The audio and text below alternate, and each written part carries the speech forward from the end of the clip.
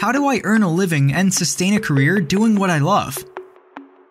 I hear you, Tim, but you got to make a living, right? So I would say, a lot of people in the business, especially actors, they're going to take bartending jobs or waiting jobs. But I would challenge you with this. Try to find a career or a job that supports your career that is in line with the entertainment business. So, for instance, I'll give you what I did. I started an advertising agency and I started marketing for the entertainment business, which allowed me to still be connected to the entertainment business and still produce and do all the other things I love.